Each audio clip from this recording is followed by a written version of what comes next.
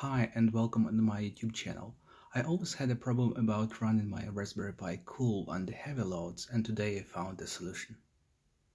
Raspberry Pi is a very powerful and silent computer that goes without the fan, but when I run speech processing tasks or video transcoding tasks, it gets hot and the CPU frequency drops.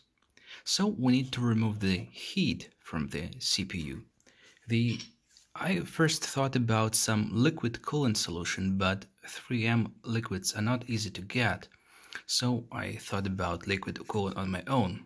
So first, what we need is a metal thing to take the temperature, take the heat off the CPU, and then we need to add a water bank that will get all those joules inside.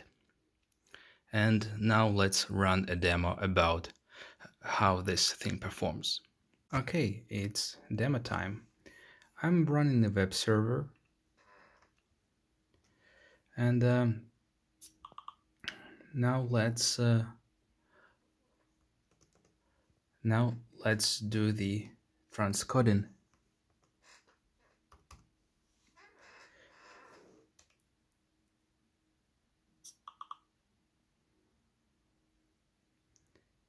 As you can see, the temperature will rise immediately as all the cores get loaded. So we need to cool the system.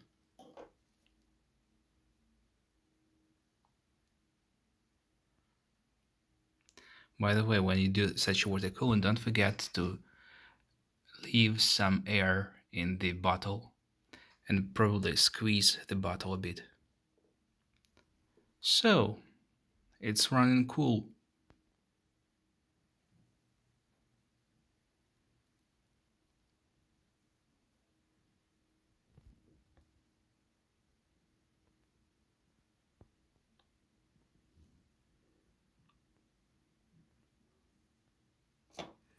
And now we can see the result.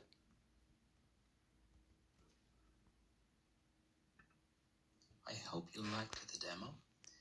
Feel free to experiment with such a water cooling solution on your own.